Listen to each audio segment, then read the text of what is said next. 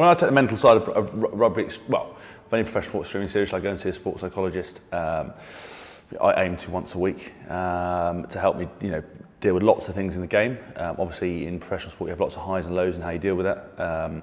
You've got a personality like mine. You're a bit like Marmite. You love you or hate you. And I think with things like social media and things like that, now it's people are one step closer to you. And unfortunately, the internet gives people a voice and opinion you don't necessarily deserve one. So it's always the highs and lows and things, how to deal with a game. Back in the day, you played maybe 8 games a season, and you could prepare on those games emotion, but you can't do that anymore. You're playing 30 odd games. Sometimes you're not going to feel up for it. Sometimes you're going to be tired. People outside the sport don't understand that. They think every week you put your shirt on, it's going to be easy, but it's not the case. So I've worked really extensively on how I prepare for a game, how I, always get myself in the same mental routine, how I deal with making mistakes in games, how I deal with negativity, how I can be as positive as I can, how can I increase my performance, and deal with.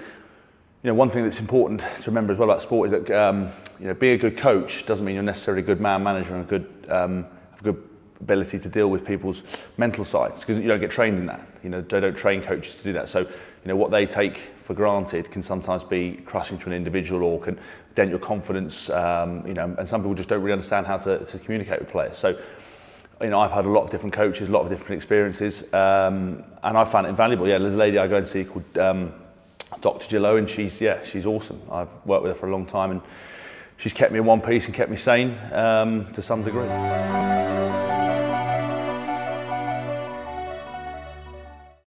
Yeah, I mean, there's something I've consistently done for the last 10 years, which was something that Jill helped me put in place straight away, which was listening to music before a game.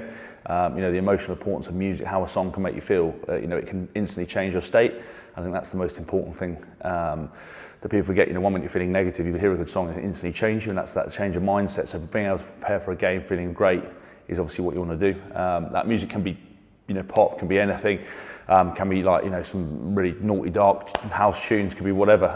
The only downside is that if you find a really good song, then you invariably put it in your playlist for the game, and you can't listen to it all the time because it loses its emotional value. That's why I'm kind of enjoying this period of time where I'm not playing, because it means I can listen to all the music consistently and put the songs on repeat.